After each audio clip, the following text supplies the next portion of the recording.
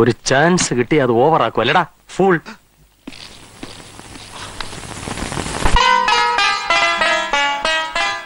സമയമായി. മുഹൂർത്തമായി. നിങ്ങളുടെയൊക്കെ ആശീർവാദത്തോടും അനുഗ്രഹത്തോടും കൂടി ഈ മഹത്തായ സ്ഥാപനത്തിന്റെ ഉദ്ഘാടന കർമ്മം ഞാൻ നിർവഹിക്കുകയാണ്.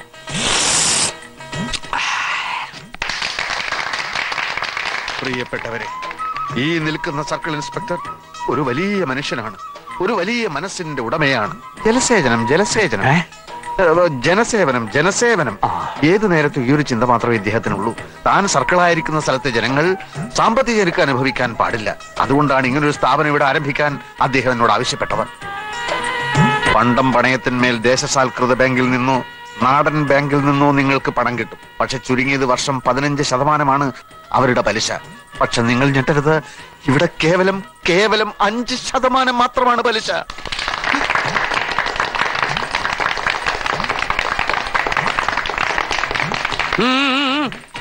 പോലീസും സ്വർണ്ണപ്പണയവും തമ്മിൽ എന്ത് ബന്ധം എന്ന് നിങ്ങൾ സംശയിക്കുന്നുണ്ടാവും.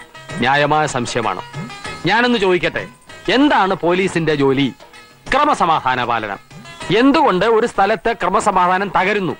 അത് നിങ്ങൾ ആരെങ്കിലും ചിന്തിച്ചിട്ടുണ്ടോ? ഭക്ഷണം, വസ്ത്രം, പാർപ്പിടം, ഇങ്ങനെയുള്ള പ്രാഥമിക ആവശ്യങ്ങൾക്ക് പോലും പണമില്ലാതെ വലയുന്ന ഒരു ജനത എങ്ങനെ സമാധാനം പാലിക്കുമെന്നാണ് ഞാൻ ചോദിക്കുന്നത്.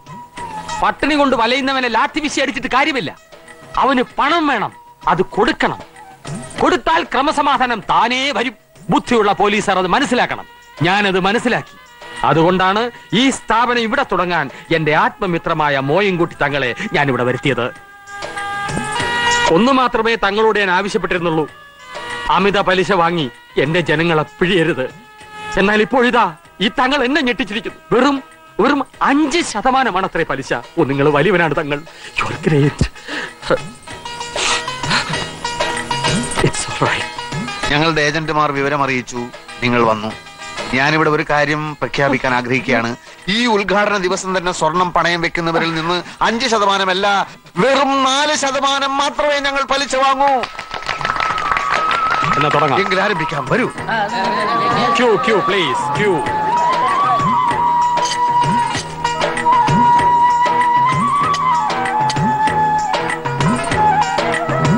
$3 പവൻ.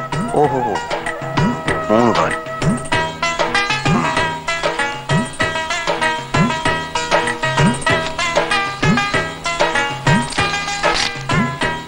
അല്ല ചെക്കോ? തങ്ങൾ പണം കൊണ്ട് നടക്കാറില്ല. 50 ലക്ഷം രൂപ ബാങ്കിൽ ഇട്ടിരിക്കുകയാണ്.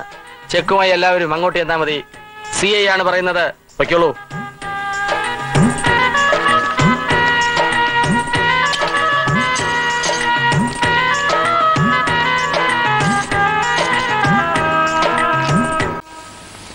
സ്വർണം പണയം വെച്ചിട്ട് വല്ലവരും ചെക്ക് വാങ്ങി പോരോ? സർക്കിൾ ഇൻസ്പെക്ടറുടെ ഉറപ്പിന്റെ പുറത്താണ് ഞങ്ങൾ ചെക്ക് വാങ്ങിയത്.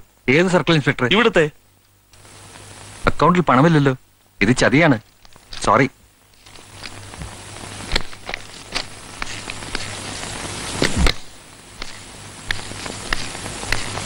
ഇന്നലെ 501 രൂപയിലെ അക്കൗണ്ട് തുടങ്ങിയല്ലോ. CIയുടെ കൂടെ വന്ന ഒരുത്തൻ 10-20 ചെക്ക് കൊടുത്തു വിട്ടിരിക്കുക. ആളുകൾ ബഹളം വെക്കുന്നു സാർ. അതെന്ത് പരിപാടിയാ? CI ഒന്ന് വിളിച്ചു നോക്കാം. ഏയ്, അങ്ങനെ സംഭവിക്കാൻ വഴിയില്ല. CI സാർ 1 മാസമായി ലീവിലാണ്. നിങ്ങളെ ആരോ പറ്റിച്ചതാണല്ലോ. എങ്കിലൊരു കാര്യം ചെയ്യൂ, ഒരു പരാതി എഴുതിത്തരൂ. ഞങ്ങൾ വേണമെങ്കിൽ അന്വേഷിക്കാം. ഓക്കെ?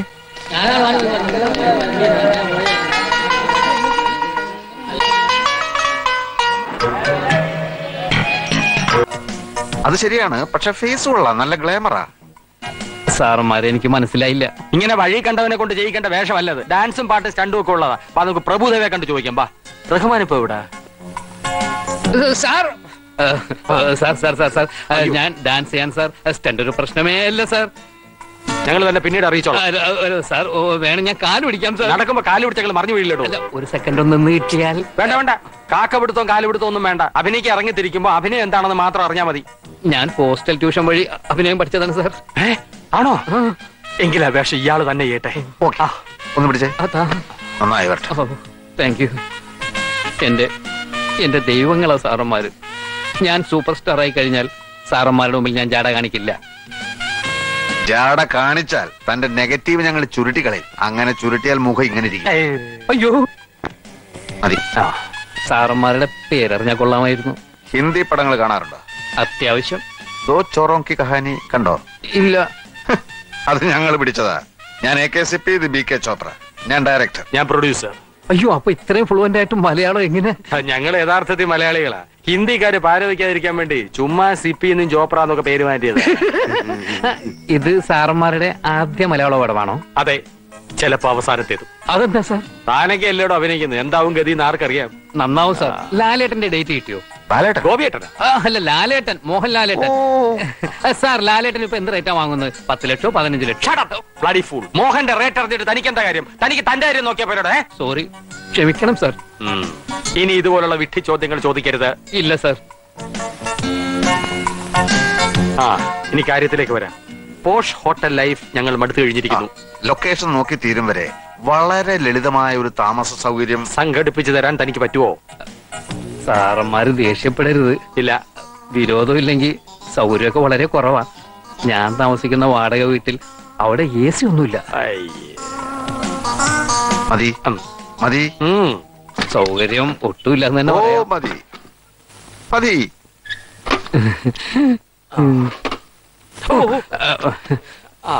സോറി, ഏത് ടൈപ്പ് ലൊക്കേഷനാ സാർ വേണ്ടത്? എല്ലാ ടൈപ്പും വേണ്ടി വരും. പക്ഷെ അതിനു മുമ്പ് താൻ ഞങ്ങൾക്ക് വേണ്ടി മറ്റൊരു കാര്യം ചെയ്യണം. എന്തും ചെയ്യാൻ സാർ. ഞങ്ങളുടെ ദോ ചോറോം കി കഹാനിക്ക് വേണ്ടി കുറെ സ്വർണ്ണാഭരണങ്ങൾ വാങ്ങിച്ചു. നായിക നസീമക്ക് ഇടാനായി.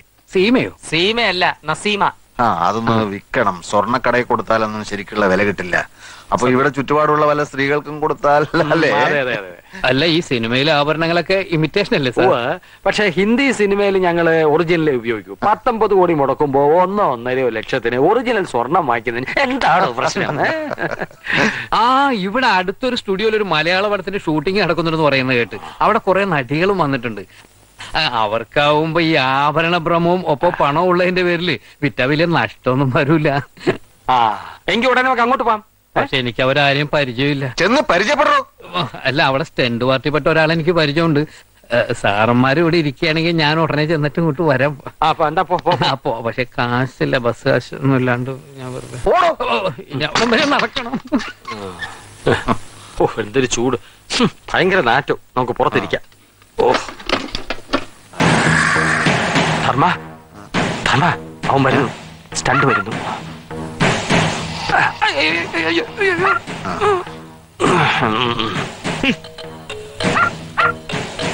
ഇതാണ് സാർമാരെ ഞാൻ പറഞ്ഞ സ്റ്റണ്ട് പാർട്ടി, കുങ്ഫു ഫക്രുദ്ദീൻ. അസ്സലാം വലൈക്കും. സലാം വലൈക്കും. നടിമാരെ കണ്ട് സംസാരിച്ചോ? നമുക്ക് സ്റ്റുഡിയോയിലേക്ക് പോവാം. ഫക്രുദ്ദീൻ ബായിക്ക് ഒരു ആഗ്രഹമുണ്ട് സാർമാരെ. എന്തായത്? അല്ല, ഫക്രുബായി ഇതുവരെ സ്റ്റണ്ട് അസിസ്റ്റന്റ് ആയിരുന്നു. നമ്മുടെ പടത്തിൽ സ്റ്റണ്ട് മാസ്റ്റർ ആയിട്ട് കാശൊന്നും കൊടുക്കണ്ട, എന്തെങ്കിലും തിന്നാൻ കൊടുത്താൽ മതി. എന്റെ കഴിവ് കാണിക്കാൻ ഒരവസരം. തിന്നാനുള്ള അവസരമോ? അല്ല സാർ, അഭ്യാസം കാണിക്കാനുള്ള ഒരവസരം. മാസ്റ്ററാക്കാൻ ഞങ്ങൾക്ക് വിരോധമില്ല. പക്ഷെ സ്റ്റണ്ട് ഞങ്ങൾക്ക് ഇഷ്ടപ്പെടണം. 1-2 ഐറ്റംസ് കാണിക്കൂ. ഇപ്പൊ കാണിക്കാം സാർ.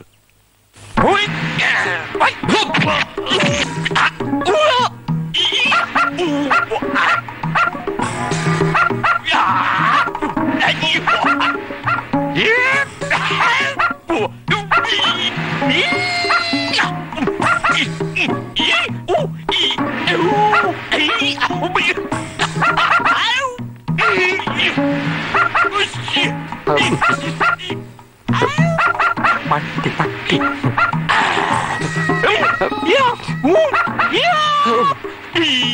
മതി മതി മതി.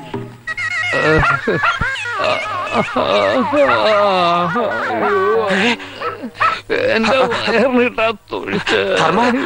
ഇവൻ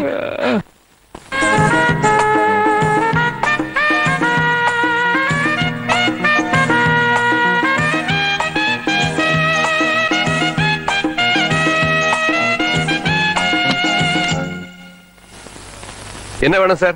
ഒരു ഡബിൾ റൂം. റൂം ഒന്നും കാലിയില്ല സാർ. ഒരു റൂം മതി. ഇല്ല സാർ. എന്തുകൊണ്ടില്ല? നമുക്ക് വേറെ നിക്ക്. ഞാൻ കേരള പോലീസ്, ഇയാൾ ആന്ധ്ര പോലീസ്. കേരളത്തിൽ നിന്ന് ഒരു MLA ഒളിവ് പോയിരിക്കുക. അയാളെ കണ്ടുപിടിക്കാനാണ് ഞങ്ങൾ വന്നത്. ഇവിടെ ഉണ്ടോ അയാള്? ഇങ്ങ ഇല്ല സാർ. വിശ്വസിക്കില്ല. എല്ലാ റൂമും ഞങ്ങൾക്ക് പരിശോധിക്കണം. സത്യമാ അന്തമാതിരി MLA ഇങ്ങ ഇല്ല സാർ. ഇല്ലെങ്കിൽ ഞങ്ങൾക്ക് റൂം കൊടു. ഇവിടെ താമസിച്ചുകൊണ്ട് വേണം ആ MLA പിടിക്കാൻ. MLA കിട്ടിയില്ലെങ്കിൽ തന്നെ അറസ്റ്റ് ചെയ്യും. കൊടു റൂം.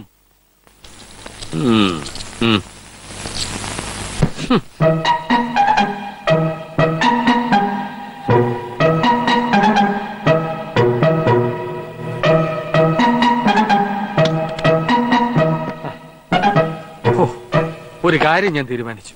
1000-10,000 രൂപ റേഞ്ചിലുള്ള ഇടപാട് നഷ്ടമാണ്. വലുതിനും ചെറുതിനും പ്രയോഗിക്കുന്ന ബുദ്ധി ഒരുപോലല്ലേ? അപ്പൊ പിന്നെ എന്തുകൊണ്ടൊരു വലിയ ഇടപാട് ചെയ്തുകൂടാ? വല്ല ഐഡിയയും തോന്നുന്നുണ്ടോ? തന്നെത്താനെ ഇരുന്ന് ആലോചിക്കരുതോ? അല്ല, അയ്യോ കൈ. എടാ, ഒരു തൊഴിലിന് ഇറങ്ങുമ്പോ അതിന്റേതായ മിടുക്ക് വേണം. ഇത്രയും കാലത്തെ എക്സ്പീരിയൻസ് ഇല്ലേ? ഒരു 5 രൂപ സ്വന്തമായിട്ടുണ്ടാക്കാനുള്ള ബുദ്ധി നീ ഇതുവരെ കാണിച്ചിട്ടുണ്ടോ? ഞാൻ നിന്നെ പോലെ പാരമ്പര്യ മോഷ്ടാവല്ലോ. പിന്നെ നിന്റെ തന്ത പയ്യനൊരു രാജാവായിരുന്നോ? ആരായാലും ചൂണ്ടിക്കാണിക്കാനെങ്കിലും എനിക്കൊരു തന്ത ഉണ്ടായിരുന്നു. ആർക്കറിയാ? അത് കള. നമുക്കേ ഒരു ടിവിയും VCR-ഉം വാടക കിട്ടുമെന്ന് നോക്കാം. എന്നിട്ട് കുറെ ഇംഗ്ലീഷ് സിനിമയുടെ കാസറ്റുകൾ കാണാം. നീ എന്താ മലയാള സിനിമയ്ക്ക് തിരക്കഥ എഴുതാൻ പോണോ? മലയാള സിനിമയ്ക്ക് എന്തിനാ ഇപ്പൊ തിരക്കഥ? ചുമ്മാ മിമിക്രി കാണിച്ചോണ്ടിരുന്നാ പോരെ. ഞാൻ പറഞ്ഞതേ ഒന്ന് നേരെ ഇരുന്നേ. ചില ഇംഗ്ലീഷ് സിനിമകളിലൊക്കെ ബുദ്ധിപൂർവം ആളുകളെ പറ്റിക്കുന്ന ചില രംഗങ്ങൾ കാണും. അതിലേതെങ്കിലും ഒന്നെടുത്ത് നമുക്ക് പയറ്റി നോക്കാം. മോനെ ധർമ്മ, ഏട്ടിലെ പശു ഇന്ന് വരെ പുല്ല് തിന്നിട്ടില്ല. പാറശാലക്കാർ അത്ര മോശക്കാരൊന്നും അല്ല. സ്വന്തമായി ഇംഗ്ലീഷ് കാസറ്റ്.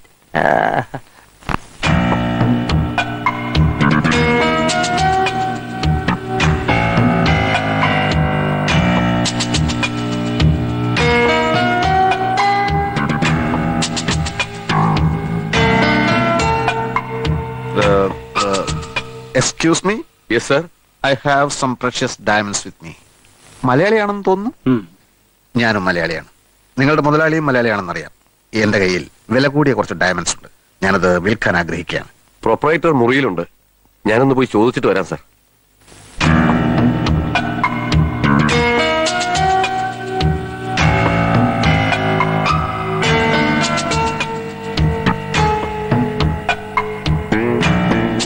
വരൂ സർ. Please come. ബാല, നാരായണൻ നാരങ്ങ വിളി. ശരി sir. Good morning mister Varghese. Good morning. എന്നെ എങ്ങനെ അറിയാം? ഇവിടെ വരാറുണ്ടോ? ഇല്ല. പക്ഷേ താങ്കളെ അറിയാത്തവൻ മലയാളിയാണോ? കല്ലാട്ടുകുളങ്ങര അന്തോണിച്ചൻ മകൻ വർഗീസ് എന്നു പേരുള്ള രത്നവ്യാപാരി തന്റെ ബിസിനസിന്റെ പേര് അയൽനാട്ടിലും ഉറപ്പിച്ചിരിക്കുന്നു. എന്റെ അപ്പനെ അറിയോ? കല്ലാട്ടുകുളങ്ങരയാണോ വീട്? അല്ല, മണ്ണാർക്കാട്ടാണ്. തൃപ്പങ്ങോട്ട് എന്ന് കേട്ടിട്ടില്ലേ? പഴയ നായർ തറവാട്. പൂവ്. ഞാൻ അവിടത്തെയാണ്. എന്റെ അച്ഛന് രത്നക്കല്ലുകൾ വലിയ പ്രിയമായിരുന്നു. വലിയൊരു ശേഖരം ഉണ്ടായിരുന്നു. മരിക്കാറായപ്പോഴേക്കും പലതും കൈമോശം വന്നു.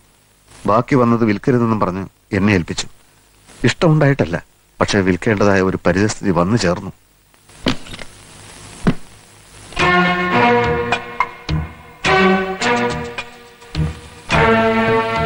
നോക്ക് നാരായണ,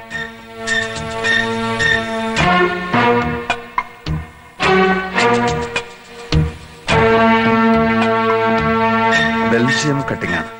JD30 എന്ന് പറയുന്ന അപൂർവ ഇനം. ബെൽജിയം കട്ടിങ്ങോ? ഇതോ? ബെൽജിയം കട്ടിംഗ് കണ്ട് പരിചയമില്ലായിരിക്കും. ഇത് തീരെ മാറ്റു കുറവാ. ബെൽജിയം ഒന്നും അല്ല ഇത്. ആണെന്ന് എനിക്കറിയാലോ. പക്ഷെ സാധാരണ ബെൽജിയം അല്ല. JD30 എന്ന് പറയുന്ന അപൂർവ ഇനം. അങ്ങനെ ഒരു ഇനമുണ്ടോ? അതാ നിങ്ങൾക്കറിയില്ലെന്ന് ഞാൻ പറഞ്ഞത്. ഒരെണ്ണത്തിന് 500 രൂപ വെച്ച് 5 എണ്ണത്തിന് 2500 രൂപ കൊടുക്കാം. You know nothing about diamonds. ഒന്നിന് 500 രൂപ പോലും. മിസ്റ്റർ, ഒന്നിന് 70,000 വെച്ച് 5-ന് 3,50,000 പറഞ്ഞിട്ട് ഞാനിത് വിറ്റില്ല. Because I know what is JD30. JD30യെ പറ്റി അറിയാത്തവനെ ഇതുപോലുള്ള കടകളിൽ ഇരുത്താൻ പാടില്ല സാർ. Good bye. അല്ല സാറേ, നോ. ഇയാളെന്റെ രത്നങ്ങളെ അപമാനിച്ചു, എന്നെ അപമാനിച്ചു. ഞാൻ ഇതുവരെ കേട്ടിട്ടില്ല മുതലാളി JD30. നിങ്ങൾ കേട്ടിട്ടില്ലെന്ന് വെച്ച് അങ്ങനെ ഒരു ഇനം ഉണ്ടായി കൂടുന്നുണ്ടോ? Stop please.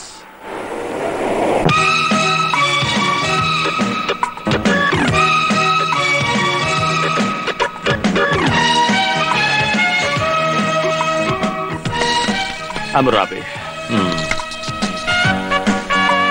Diamond section, please. അതാ അവിടെയാണ്. Thank you. What can I do for you, sir? Oh my God, English കേട്ട് മടുത്തിട്ടാ മലയാളിയുടെ കടയിൽ കയറി വന്നത്. ഇവിടെ ഇംഗ്ലീഷ് ആണെങ്കിൽ ഞാനങ്ങ് പോയേക്കാം. എന്താ? Sorry sir. വീണ്ടും ഇംഗ്ലീഷ്. Sorry sir. ആണ്ടതെ, പിന്നെ ഇംഗ്ലീഷ്. എന്റെ പൊന്ന് സഹോദരൻ, ഞാൻ പത്തനാപുരംകാരനാണ്, അമേരിക്കക്കാരനല്ല. അടുത്ത ആഴ്ച എന്റെ പെങ്ങളുടെ വിവാഹമാണ്. വില കൂടിയതും ഭംഗിയുള്ളതുമായ വളകൾ, മാലകൾ, കമ്മലുകൾ തുടങ്ങിയവയൊക്കെ വടിവിഴിഞ്ഞ പോലെ നോക്കിക്കാതെ എടുത്തിങ്ങി നിരത്തിയാട്ടെ. ഇപ്പൊ എടുക്കാം സർ.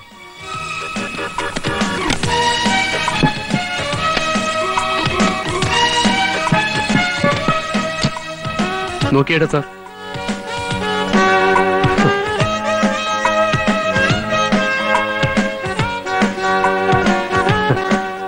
കല്ലുകളൊന്നും കൊള്ളുകയില്ല. എനിക്ക് വില കൂടിയ കല്ലുകളുണ്ടല്ലോ, കല്ല്, അത് പതിപ്പിച്ച ആഭരണങ്ങളാണ് വേണ്ടത്. ഇത് വിലയുള്ളതാണ് സാർ. എന്ന് വെച്ചാൽ എന്ത് വില വരും? അതൊന്നിന് 10,000, 15,000. 10,000, 15,000. മിസ്റ്റർ, ഈ വിലയുള്ള കല്ലുകളാണ് എന്റെ പശുക്കളുടെ കഴുത്തിൽ ഞാൻ കെട്ടിക്കൊടുക്കുന്നത് മണിയായിട്ട് കിളുങ്ങാൻ. 10,000, 15,000. എന്റെ സുഹൃത്തെ, ഞാൻ ഉദ്ദേശിച്ചത് 1.5 ലക്ഷം രൂപ വിലയുള്ള രത്നങ്ങളാണ്. ബെൽജിയം കട്ടിങ്ങുണ്ടോ? JD30 ഉണ്ടോ? അത് ഇല്ല അല്ലേ? നിങ്ങളുടെ മുതലാളിയെങ്കിൽ വിളിക്കും. അല്ലെങ്കിൽ വേണ്ട, ഞാൻ കൂട്ടിന്ന് പറഞ്ഞോളാം. വെറുതെ ജുവലറി ഷോപ്പ് എന്ന് പറഞ്ഞ ആളെ വടിയാക്കരുത്. കഷ്ടം, JD30 ഇല്ല. എത്ര? എവിടെ നിങ്ങളുടെ മുതലാളി? മുതലാളി അകത്തുണ്ട്. ഓ, ഇത്ര പെട്ടെന്ന് അകത്തായോ? ക്ഷമിക്കണം സാർ, എന്ത് ചെയ്യാൻ? വിവരദോഷികളായ ജോലിക്കാരാണ് ഒരു സ്ഥാപനത്തിന്റെ ശാപം. ഇയാൾക്ക് അറിഞ്ഞുകൂടാ. JD30 പറ്റി കേട്ടിട്ടേ ഇല്ല പോലും. സാരമില്ല, വിവരക്കേട് ഒരു കുറ്റമല്ല. എനിക്ക് എന്തായാലും ബെൽജിയം കട്ടിങ് JD30 കിട്ടിയേ പറ്റൂ. ഞാൻ ഒരു കല്ലിന് 1 ലക്ഷം രൂപ വരെ തരാം. ബെൽജിയത്തിൽ നിന്ന് ഇമ്പോർട്ട് ചെയ്ത് തന്നാലും കൊള്ളാം. 5 or 10 ഡയമണ്ട്സ് വേണേ ഞാൻ എടുക്കാം. അഡ്വാൻസ്. ഒരാഴ്ചക്കകം എനിക്ക് സാധനം കിട്ടണം. അഡ്വാൻസ് വാങ്ങിയിട്ട് എന്ത് കാര്യം? കയ്യിൽ വന്ന ഭാഗ്യം തട്ടിക്കളഞ്ഞില്ലേ? ഭാഗ്യമോ? തട്ടിക്കളഞ്ഞെന്നോ? അല്ല, ഒരാഴ്ചക്കകം JD30 സംഘടിപ്പിക്കാന്ന് വെച്ചാൽ എനിക്ക് തോന്നുന്നില്ല സാർ. ശ്രമിച്ചു നോക്കൂ. ഞാൻ എന്റെ കാർഡ് തരാം. കിട്ടുമോന്ന് വിളിച്ചു പറഞ്ഞേക്കൂ. അമുറാബി,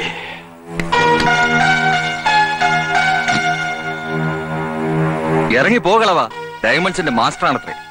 70,000 അയാള് തന്നേനെ. 1 ലക്ഷത്തിന് ഇയാൾക്ക് വിറ്റിരുന്നേലേ. 5 കല്ലിന് 1.5 ലക്ഷം രൂപ ഒറ്റയടിക്ക് ഇങ്ങ് പോന്നേനെ. ദ്രോഹി, പോണോ എന്റെ മുമ്പിൽ നിന്ന്? മുതലാളി, എടോ പോകാൻ. May I come in, sir? Yes, come in.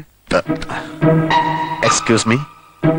Yes, please come in. Sorry, ഞാൻ എന്റെ കണ്ണട എടുക്കാൻ മറന്നു. Sir, 1 minute. നോ, ഞാൻ ഇപ്പൊ തന്നെ ഡയമണ്ട്സ്. No diamonds. ഞാനത് നിങ്ങൾക്ക് വിൽക്കാൻ ഉദ്ദേശിക്കുന്നില്ല. സാർ, നല്ല വില തരാം. ഇല്ല മിസ്റ്റർ, വിൽക്കാൻ ഉദ്ദേശിക്കുന്നില്ലെന്ന് പറഞ്ഞില്ലേ? സാർ, പ്ലീസ് സാർ, ഒന്ന് നിൽക്കണേ sir, please sir. No no. Narayanan Nair ഒരു കഴുതയാ. അതെ അതെ, അയാൾക്ക് വേണ്ടി ഞാൻ മാപ്പ് ചോദിക്കാം സാർ. 50,000 തരാം സാർ. നടപ്പില്ല. 60? സാധ്യമല്ല. 70? 75 ആലോചിക്കാം. അതിച്ചിരി. എങ്കിൽ ആളെ വിട്. ഏറ്റു ഏറ്റു.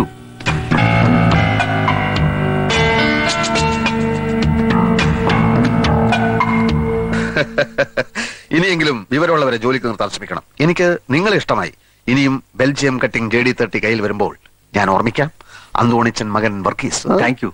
ഇതിനിടയിലെ സാറിന്റെ പേര് ചോദിക്കാൻ മറന്നുപോയി. എന്നിട്ടും നമ്മൾ കച്ചവടത്തിൽ ഏർപ്പെട്ടില്ലേ? അപ്പൊ പേരിലല്ല, പ്രവൃത്തിയിലാണ് കാര്യം. നമ്മൾ ഇനിയും കാണും.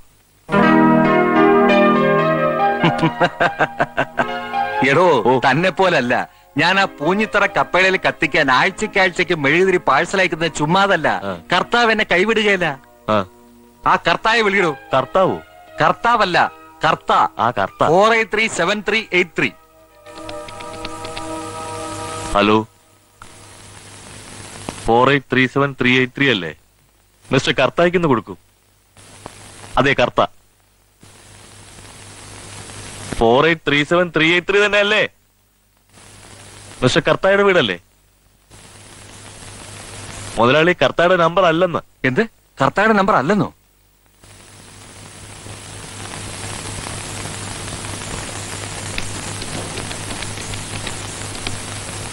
ഹലോ ഹലോ, 4837383 അല്ലേ? മിസ്റ്റർ കർത്തായ്ക്ക് ഇത് കൊടുക്കൂ.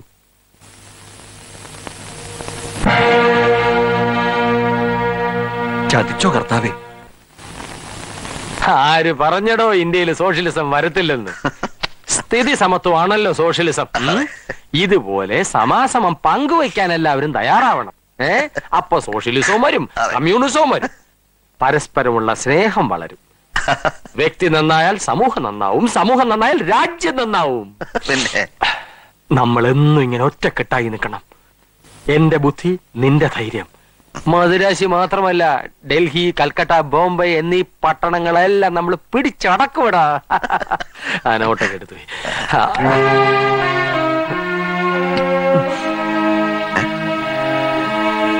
നീ എന്നെ ഒരിക്കലും വിട്ടുപിരിഞ്ഞു പോയില്ലല്ലോ. അതെന്താ ആദ്യമായിട്ട് അങ്ങനെ ഒരു ചോദ്യം? ഇല്ല, ചോദിച്ചെന്നേ ഉള്ളൂ. നമുക്കിന്നൊരു കലക്ക് കലക്കണോടാ. വേഷം മാറി നീ വേഗം റെഡിയാക. ഉച്ചയൂണെന്ന് ഏതെങ്കിലും 5 സ്റ്റാർ ഹോട്ടലിലാക്കാം. ഓ വിഗ് വിഗ്.